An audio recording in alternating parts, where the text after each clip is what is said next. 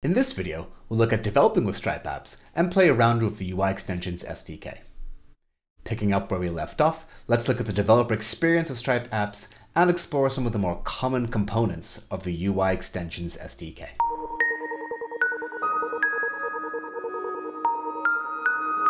If you don't already have an app running, remember to start it with the command stripe apps start and follow the prompt to run it in the Stripe dashboard.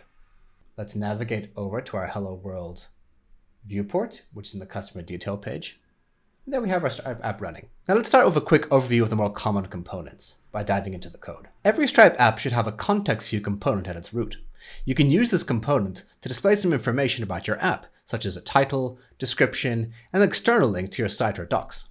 Let's start fresh and remove all the contents of this context view and build our own functionality. After saving this TSX file, let's switch back to the browser and we'll see the app there has updated to reflect our changes. Stripe apps has the same hop module reloading experience you'd expect from a modern front-end framework. Similarly, any errors will be displayed in both the browser and your terminal window. You might have noticed that ContextView comes with the props user context and environment. These contain information about the Stripe account the app is running on and details about the environment. Let's use some of ContextView's props to show off some of the details in these variables. We'll use the description and banner props to show the account ID and customer ID. Let's start by adding to our context view some additional props. We'll add a description, and in here we're going to add, we'll say the account ID. So we'll say account is equal to user context.account.id. Let's save this, see what this looks like. There we go. We have our account ID is listed there. And then next, let's show a banner. So what I'm going to do is type banner equals, and this is going to be some JSX I'm going to return. I want to add a banner, which I'll add here. It's going to be the type default. I'll give it the title of customer. And the description is going to be our environment object context.id.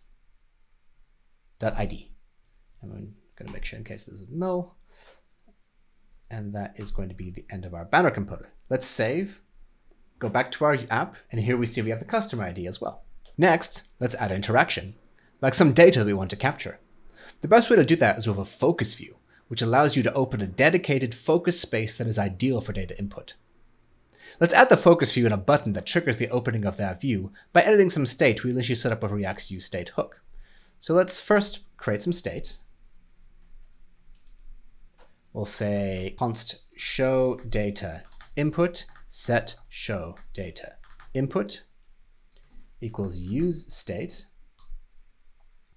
which is going to have a default or a type of Boolean. Let's set the default to false. Next, within our context view, we want a button.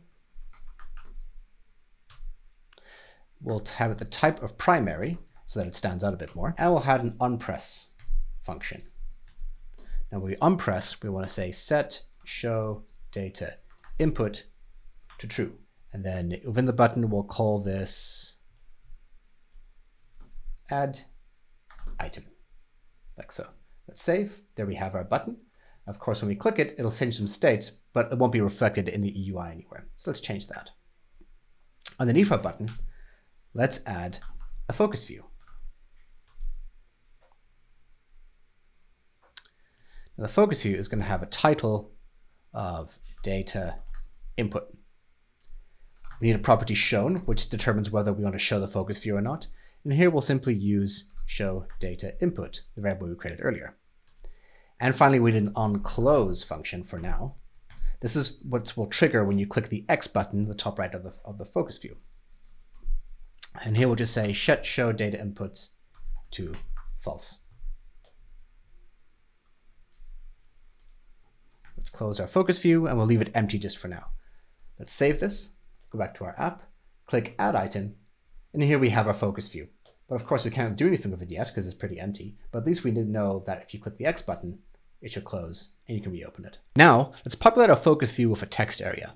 We'll add a label and an ARIA label for accessibility. When you add data into the text area, we'll automatically save it a new state, new item.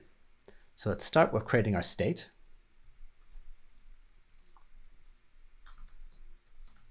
of new item and set new item, which is going to be using the useState hook, which has type string, and will default to an empty string. Now in our focus view, let's add a TextArea. We'll give it the label of add new item. We'll give it an area label because accessibility is very important of add new item as well. Add a placeholder, enter new item, and an onChange function. So the onChange function is going to take an event, and here we're going to use our state setter we just created, which is set new item e.target.value. And then we'll self-close this TextArea. Let's go check it out. Let's click add item. And here we have a lovely little TextArea. So we can type stuff in here, which will change the state, but we have no way of actually saving it yet. So let's fix that. We'll go back to our code, and within our focus view, let's also add primary action and secondary action props to our focus view. These will control the save and cancel actions in our view. So let's start with a primary action, which is going to take some JSX. In here, we'll add a button, which will set the type to primary because we want this to draw the most attention. And we'll have an onPress. In here, we want to call a function called add new item, which doesn't actually exist yet, but that's okay. We'll just step this out. Then in here, we want to have this button say save. Next, we want a secondary action, which is going to look very similar. We're going to have a button. This time it'll just remain the default. We'll just have an onPress prop. And in here, it's quite simply, we want to close the focus view. So we'll say set show data input to false. And this will just be a cancel button.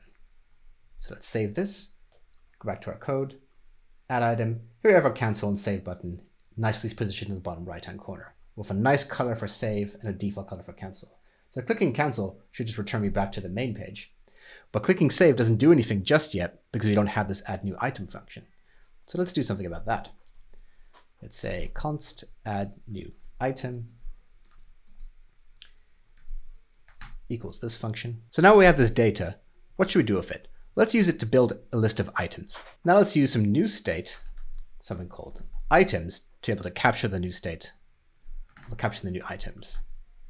So we'll say this is use state, and this is going to be type an array of strings. This will default to an empty array. In add new item, let's say set items, items.concat new item. And then let's clean up after ourselves by saying set show data input to false to close the focus view, and set new item back to empty string. So now we have that data, let's do something with it. Let's add a list of items to our state. That way we can use that to populate the list component of list items. Going here underneath our focus view, let's add a list. We'll give it an aria label prop, which will say is list of data. And inside list, let's map over our items.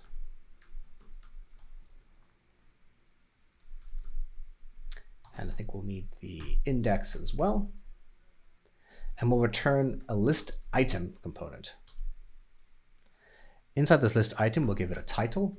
Will this be the item itself?